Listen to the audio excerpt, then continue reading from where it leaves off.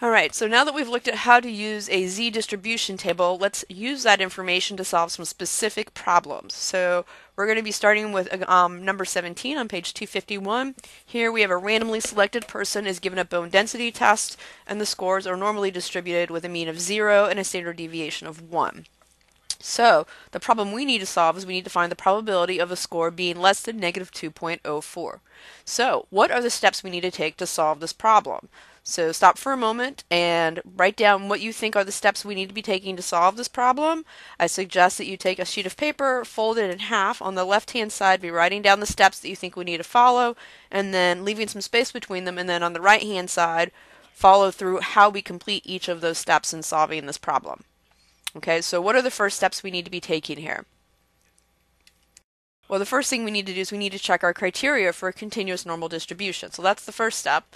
And those criteria are one, that it's a continuous random variable. And this is true because bone density tests are measurements, so they are continuous and they are a random variable. We measure them. The graph is symmetric, which will be true because if we have our standard deviation as 1, that will be reflected both as a negative 1 and a positive 1 on either side of that mean. So the graph is going to be symmetrical and it's going to be bell-shaped. So those criteria are checked. Now we know we have a continuous normal distribution. The next thing we need to find out is whether or not we have a standard normal distribution. Again, this is going to be really important in terms of deciding which distribution table is the correct one to be using. And that will determine whether or not you're getting the correct answer. So the criteria for normal distribution here, we need to check our mean and our standard deviation.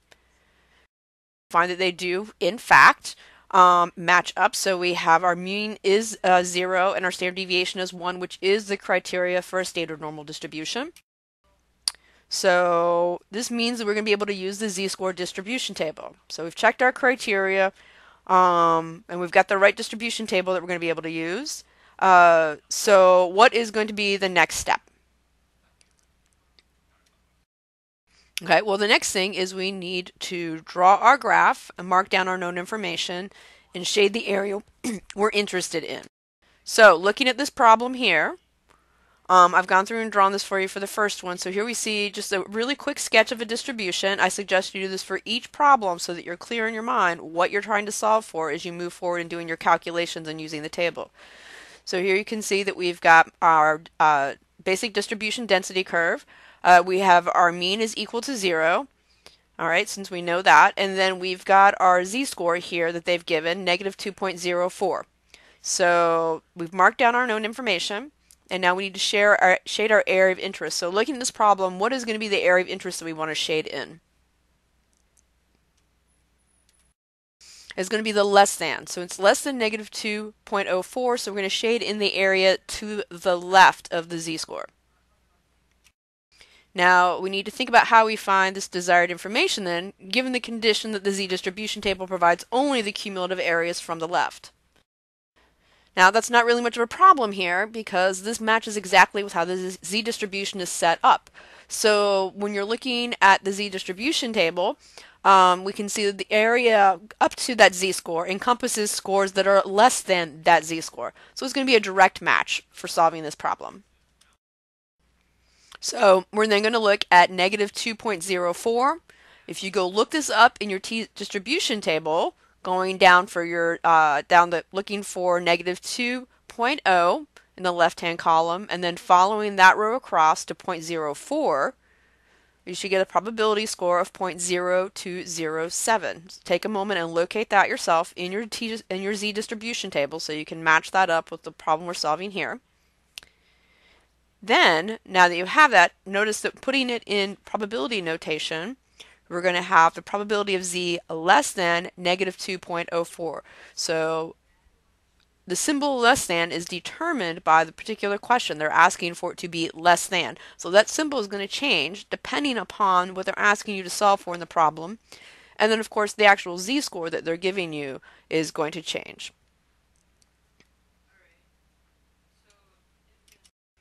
Okay, now let's look at a different problem. Here we've got the same distribution, but we're being asked to find the probability of the score being greater than 1.82. Again, we've got our steps. So we've gone through and checked our criteria for continuous normal distribution and standard normal distribution. So we're ready to move on into the steps of graphing, marking the known information, and shading our area of interest. Okay, so stop the slide here for a moment and draw a quick sketch for yourself. Draw out a basic distribution graph. Just like I did on the previous one, mark your mean and mark your z-score of 1.82. When you've got that, turn the video back on and advance to the next slide, and we'll check it together. Okay, so you should have something that looks like this.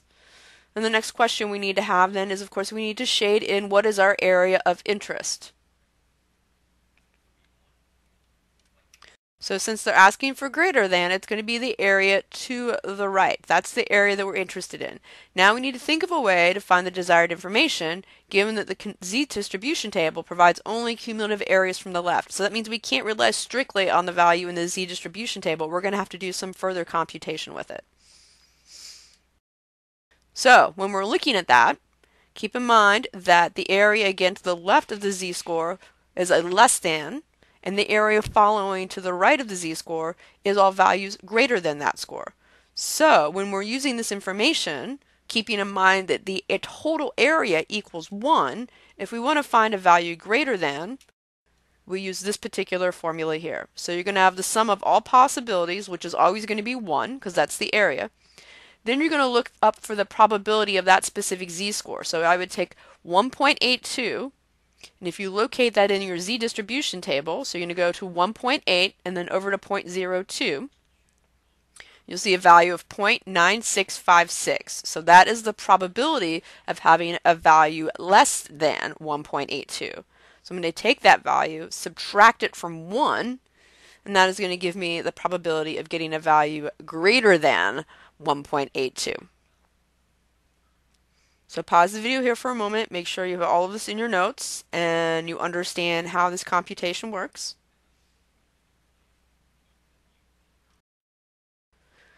And then when we put this into probability notation, notice at the bottom this is changed now. My direction for my symbol has changed to greater than because that's what I've been asked to solve for. And of course also my z-score has changed because they've given me a new score for this particular problem. Okay, last example to look at here. Now we're using again that same distribution and we're being asked to find the probability of a score being between negative 1.93 and negative 0.45.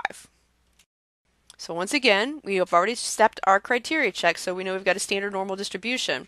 Now, so stop the video here and take a few moments and again draw out your graph, mark your known information, okay, and then move on to the next slide and we'll check that together.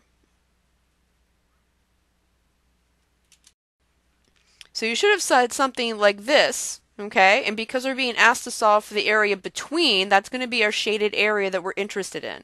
So if we're interested in the area between two variables, this becomes a little bit difficult. We're going to have to do some careful computations to be able to work around the fact that the Z distribution table provides only the cumulative areas from the left. So this is the dilemma we have to face, and let's look at how we can solve this problem. Finding the probability of the space between any two given z-scores, so here's z1 and z2, in order to solve that problem, we're going to take the area to the left of z2 and subtract out the area to the left of z1. So if you look at this, you'll see that the area that we're interested in goes all the way from the left all the way up to the z2.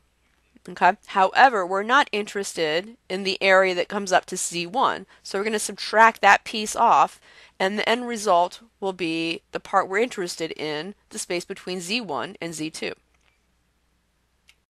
So, when we're looking at this, z2, now keep in mind this is also very important, z2 is always going to be the z-score furthest to the right. This is why it's important to graph.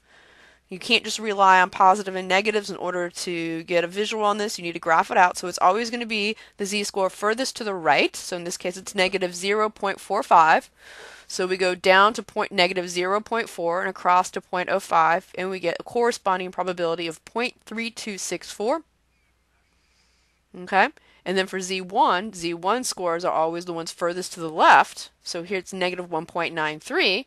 We're going to go down to negative 1.9 and across over to 0.03, and the corresponding probability score is going to be 0.0268. So pause the video here, make sure that you can go through and locate both of these probability values on your own using your z-distribution table. When you've got that information located and you can match it up with what we have here on the screen, then turn the video back on and we'll move to the next step together. All right, so now we're simply going to take these and subtract them. So I'm going to take 0.3264 and I'm going to subtract from it 0.0268. So what am I going to get as my probability? Do the computations and then move on to the next slide and we'll check it.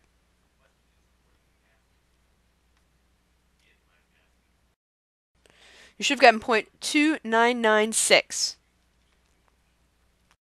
So coming back to our problem, the probability of getting a score between negative 1.93 and negative 0.45 is 0.2996.